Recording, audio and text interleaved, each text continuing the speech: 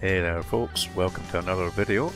So if you've been watching my channel, you'll know that I've been sort of sidelined a little bit by the minis in Automobilista 2, but I have not forgotten about EA WRC, which I'm still playing through my 5 hours trial period on EA Play. So I've done about the first 2 hours, and the footage that I am going to show you in this short video was actually shot about 2 weeks ago, prior to the new patch coming out. 1.4 I think is the version it is up to now. So quite interesting, because I saw that 1.4 patch being applied even to my EA Play version. I've yet to try it. However, I have been reading some pretty negative stuff online about how the career mode is almost completely broken now, which doesn't sound too good. So I've got 2 hours still to play on my EA Play, and this is going to be with patch 1.4, so there'll be videos coming up on that fairly soon. However, as I say, this footage was shot about 2 or 3 weeks ago, and it was me dipping my feet into the career mode and just giving a few thoughts on that. So without any further ado, let's have a look at this career mode. So, you want to be the World Rally Champion, eh?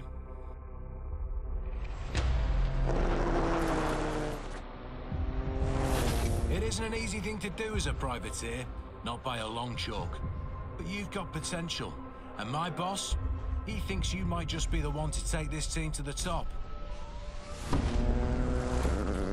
It's not going to be easy, mind. In addition to putting those fancy driving skills to good use, you'll also have to help me with the running of our little outfit. Managerial stuff, budgets and the like. It might sound like a lot, but we really do believe you've got what it takes. And in this sport, you have to work hard to beat the best. So what do you say?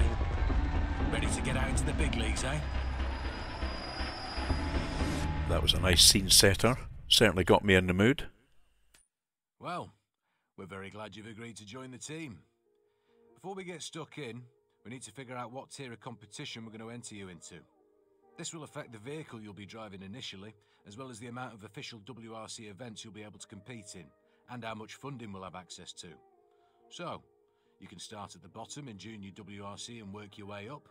Or, if you prefer, you can go straight in at the top in the WRC. It's your decision. We'll try the junior. All right. I hope you've got some good ideas for team names, as now we've got the championship level sorted, we need to go through some paperwork regarding the team and its branding. You have a load of options you can choose from, and you'll be able to change this at any time throughout the season. Okay, so we can choose some colours for the team and put a team name in. So we'll just do that. Forgive my terrible typing. There we go. Choose the colours, but a bit Red Bullish. That'll do for now. Hello. Pleasure to meet you in person finally. I'm Keith, and I'm going to be your chief engineer for the foreseeable future. I'm the guy responsible for raising your game. I'll be helping you with running the team, telling you what you're doing right, as well as rapping your knuckles when you get things wrong. All right, welcome to HQ. Make yourself comfortable. This is your new home. It's where you'll take care of business away from the stages. Anyway, I don't know about you, but I'm ready to get started. A new team is always an exciting opportunity, especially with a driver of your caliber at the helm. But first, we do just need to get through a wee bit of admin, which leads me to this. What I've got here is the contract for this year. If you'd just like to review it and sign at the bottom, that'd be grand. Okay, season offer. Season offers contain targets for the season set by the benefactor. So you can see all the different targets that you've got to hit.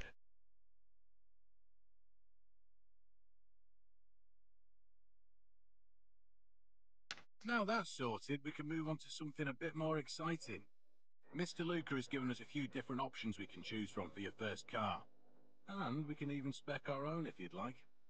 Why don't you have a look at the options available and let me know what you decide. Then, we can get it sent out for the pre-season test. It's time to add a car. Nice little Ford Fiesta.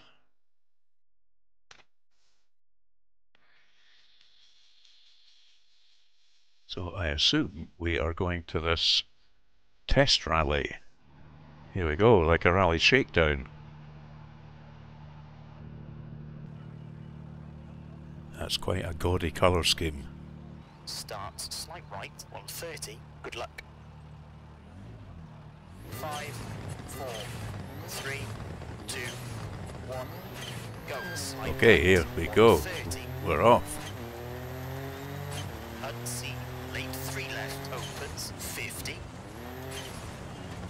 6 right to the crest. Another 50. beautiful looking track, I have to say. Left of the crest 40. 3 right sharp. Through dip 90. Dirt surface, so cars skidding around a little bit. Late 1 left. 70. Oh, these cars do feel good to drive in this game, I must say. One thing I'm very disappointed about in this new 1.4 update release is there's still no sign of VR. I was kind of hoping they would include that in this new patch before Christmas. 50. To be honest, I can't understand why it wasn't ready in the game when it was released, but I would have thought it'd be one of the first things they would add, because sim racers nowadays really do want VR, and with the success of it in Dirt Rally 2, Slowing, crest, 30, water splash, and right of a jump, 50.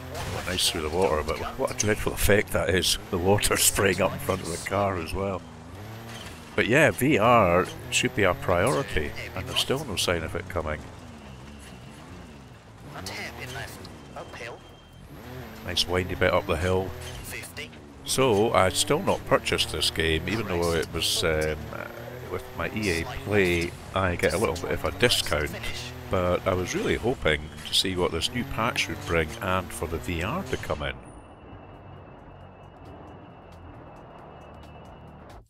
So once I'd completed that introductory test rally, you can go and look at your targets again, and you can have a look at your budgets to see how on point they are, and you can see my benefactor status there was happy.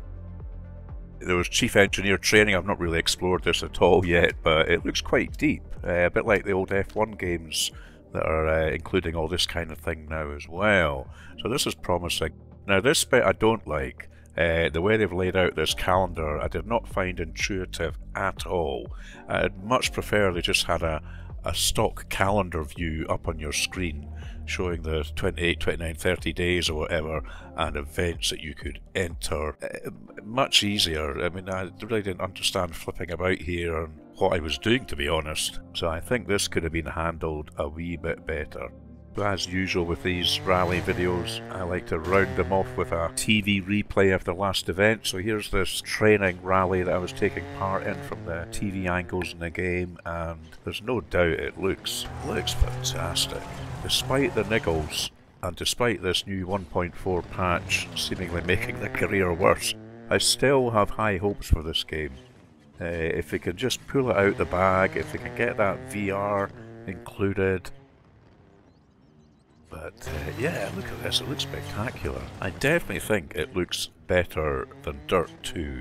I know a lot of people say that they're kind of comparable, or even Dirt 2 looks a little bit better, but I think this looks great.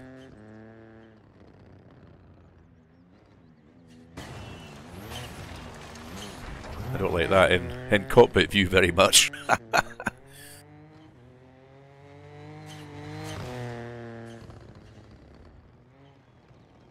Yeah, and that water could be a little bit better done. Here's this really nice windy uphill section coming. Totally got it wrong there. So that was basically hour 3, as I say, dipping my toes into the career, and I've got a bit more career footage that I did straight after this. I'll make that the next EA WRC video. But yeah, I enjoyed it. So I hope you enjoyed that, guys, and I will see you in the next video. Cheers for now.